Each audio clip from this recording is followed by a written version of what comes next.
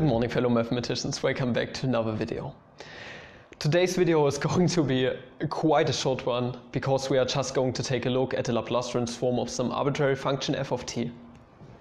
So that would mean we've got the Laplace transform of f of t. And we're going to start off by using the definition of the Laplace transform. So if we use this on f of t, that's just the improper integral from 0 to infinity of f of t times e to the minus st times dt. And the good thing is we are already done.